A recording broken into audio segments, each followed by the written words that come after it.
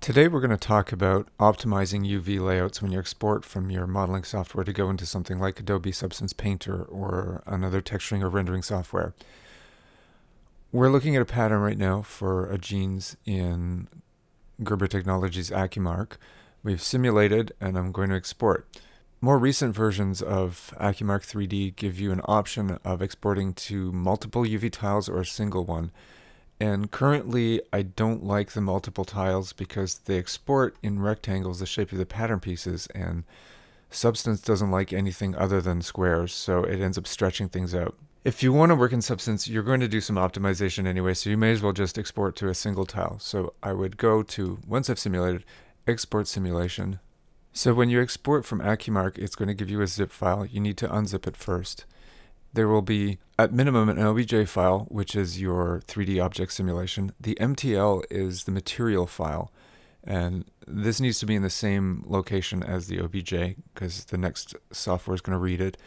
In this case, it saved this PNG is the layout of my fabrics, and you don't see the entire tile because it's black, but it's crammed all these pieces into sort of one side of the tile, and the layout is not great. If your pieces don't take up enough space on the tile, the resolution in Substance is not going to be great. So what you want to do is take these and stretch them out onto individual tiles, and we'll look at how to do that next.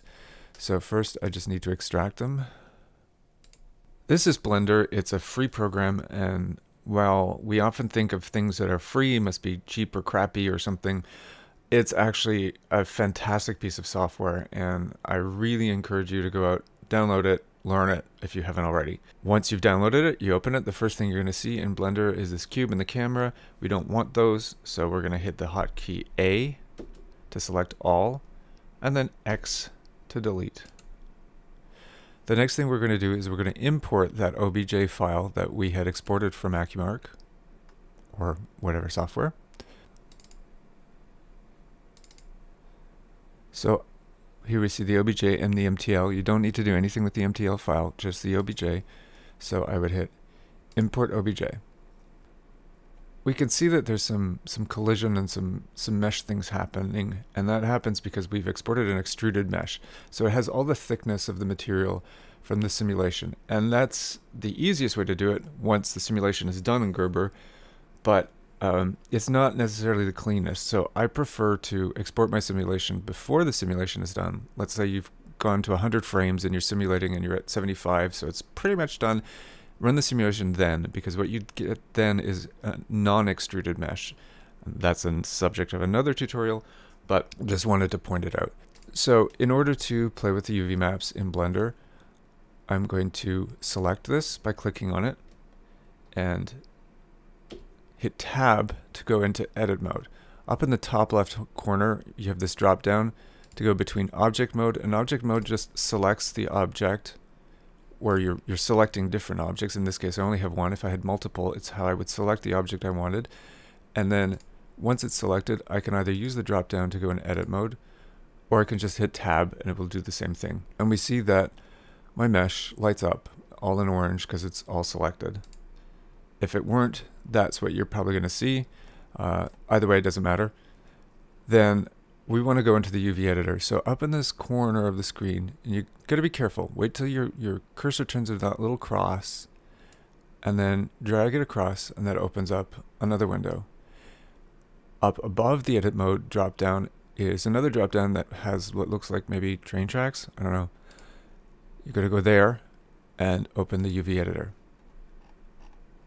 And we see that these are those chunks that Gerber had exported, and they're all crammed into this one little corner.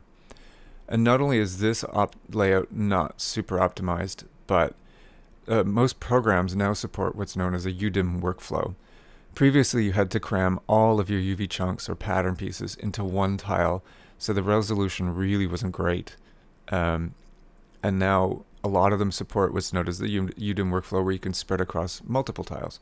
So just to see what's going on, if I go back, click in my viewport window and hit A for all, which will select all the vertices, you'll see how the pieces are laid out and what I mean about these rectangles of the texture that Substance doesn't like. So the first thing we're going to do is get rid of that. So this little bar has the information about which image is being used. So that's the image that was exported from Accumark and that you saw was a little PNG file in that folder. And we're just going to go over here and click on the X, which is going to remove the link to that image. So now we have no image or texture information. And then what we want to do is we want to scale everything up. Now the rules of UV mapping is you can't cross over the lines over the borders and you can't have overlapping chunks. Well, if we scale this up, and to do so I would select it all and then hit S for scale and just drag until it looks like it might be right, and then hit the key G, which is grab, which should be M for move. Well, it's not, it's grab. And then you can drag the pieces over. And I've made them just a little bit too big, so hit S again to scale them down. Down, Jeffrey. There, that should be all right. But now we have all these pieces floating off in the netherworld, and let's just make some more space for ourselves.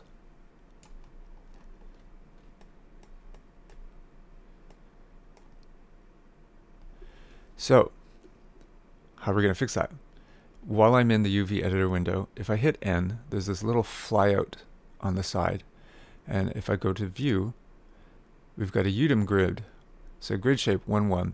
So UDIM works in rows and columns. We want probably 3 tiles across. So I will click to 3 and we can start laying things out. It's much easier to do texturing in other programs if your pieces are lined up in a logical sense in terms of the layout, how they would sew. Obviously when you're sewing these together, this part is upside down to the back. So how we're going to do this is that, so if I just start grabbing things, I'm going to grab vertices, and that can deform my piece, and we don't want that. So how do I get just the piece I want and not some extra things on another piece? Well, I got lucky just there, maybe. But so the hotkey would be L. So when I hover over a piece and hit L, it's going to grab all the vertices and edges that are linked to that piece. So in this case, I'm going to rotate both my fronts so I can hover over the other front as well and hit L. And then here's another hotkey for you, R, which is rotate. So I'm going to hit R, and then on the number pad, not at the top of your keyboard, but on the number pad at the side of it. If you're on a laptop and you don't have a number pad, you're going to have some issues. Anyways, R 180 means rotate 180 degrees. And that's move my front. So the next thing I'm going to do is I'm going to hit G for grab. Where'd they go? Let's try that again. Oh, so you hit R 180 and it rotates 180 and then enter to accept. I'm going to scooch them over, so I'm going to hit G for grab and move them over. Don't go over the lines. And then there's some other pieces here that are turned around, so I'm going to go and start turning pieces logically. First, deselect the fronts. So this piece, this watch pocket is upside down. This is upside down. This is upside down. This. And then R 180. Enter. So I'm going to deselect. And so again, you know, if I was trying to select this without the L key, I'd have trouble with this. I'm just going to hover over, hit L, and then G to grab and bring it over. Let's stay in this square. And then L, G, bring it over. I'm going to move my waistband over now. L, G. Oh, I've got 2 of them. Cool. Well, maybe not. Move the fly. L, G.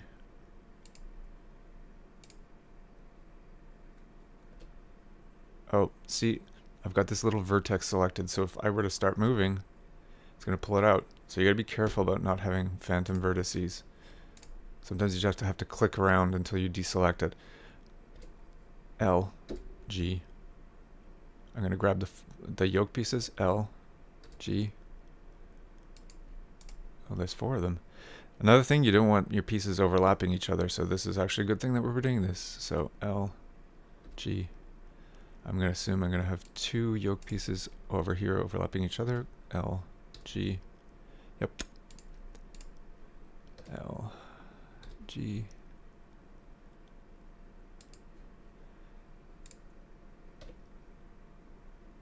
Huh. Oh, that must be belt loops. So I'm going to hit L a few times. Grab them, bring them over. Let's make some room for the pants, for the backs.